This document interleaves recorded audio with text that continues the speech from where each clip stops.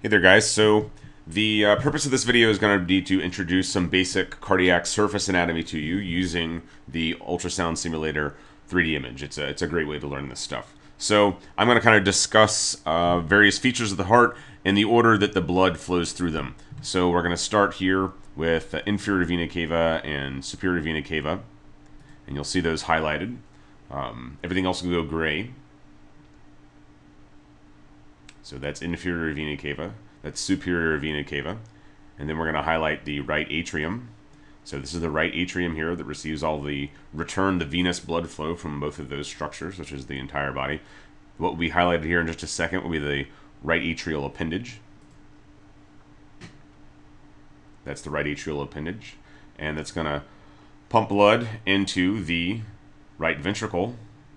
That's the right ventricle. That's the apex of the heart.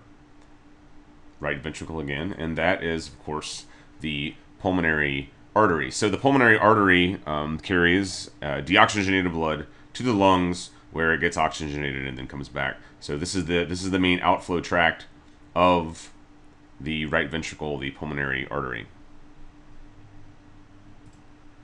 So we're gonna rotate our view around here in just a sec and take a look from the top side of the heart. So these are the pulmonary veins. These return blood on this side from the right lung. These are the outflow of the left lung. These go into the left atrium here. So this is the left atrium.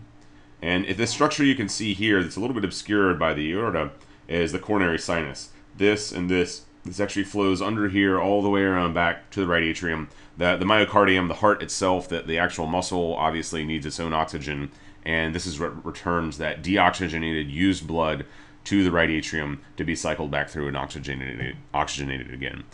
So we're going to rotate our view back down here in just a second.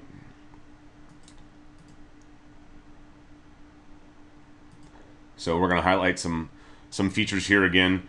This is that coronary sinus once again that originates here right over the left ventricle and makes its course all the way around the back. This is the left ventricle that we're going to highlight here in just a second.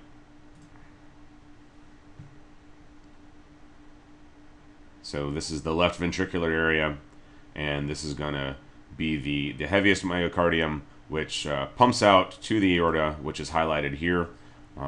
We won't go into the various veins and other structures, but that's the basic surface anatomy of the heart. Thanks a lot.